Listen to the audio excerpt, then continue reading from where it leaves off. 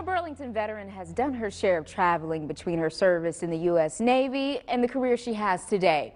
She told me that despite being out of the military for more than 15 years, there is still one phone call she would drop everything to answer.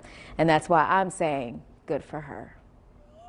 One more look under the hood at Herlocker's truck and trailer repair in Graham. Everything looks good. Everything sounds good. We listened to everything. Got good clean oil in it. Gave Tammy Porterella the green light. It's always exciting when it's been down so long and you crank it up for that first time. This truck driver is back in business.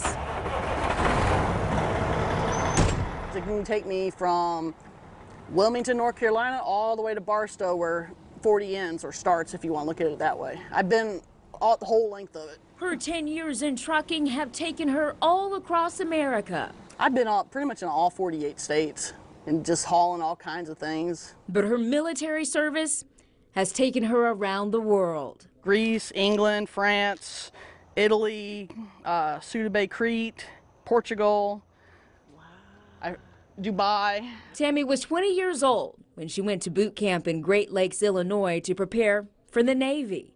Yeah, there I am. North Carolina. Yep. A dream she'd had since she was a teenager. I went to Norfolk, Virginia, and I was stationed on the USS Enterprise for 4 years, from '99 to 2003. Then I transferred to HC-8, also in Norfolk, and I was there from early 2004 to 2006 when I got discharged. She was an aviation bosun's mate. We're the ones that do the launching and recovery of the aircraft on the flight deck. So basically, we're the ones that never slept.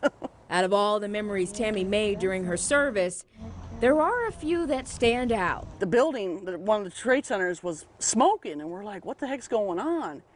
I swear it was not even a few minutes later, the other plane goes crashing into it, and there's just eerie silence in the room. We were just dead silent, in shock, because we all knew what was coming, that we were about to go to war. And we had just left the Gulf just a few days before on our way to Cape Town, South Africa, so we had to turn around and head back up there. Tammy says it was about a month after the September 11th terrorist attacks that they started flying at night, going after the Taliban, a mission she's most proud of. The fact that I was part of the retaliation of 9/11, I would have to say, to get some justice for all those people that were killed that day. Now 16 years in civilian life, the pride hasn't faded. Our oath doesn't expire just because we're discharged. Tammy went to truck driving school in Virginia Beach a few months before getting out of the service. After some stints working with other people, she decided to head out on her own. I got my LLC in 2019, and then last year, of course, the rates were really good. So I decided, you know, if I'm going to do it, now's the time to do it. And she rarely hits the road without wearing her Navy veteran hat. It's hard to explain. It's just something, unless you served, you probably would never understand the level of pride that veterans have.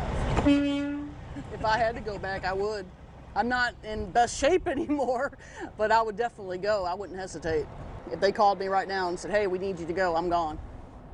That's right. If they called her, she would go. Well, Tammy has also earned a bachelor's degree in criminal justice since ending her service.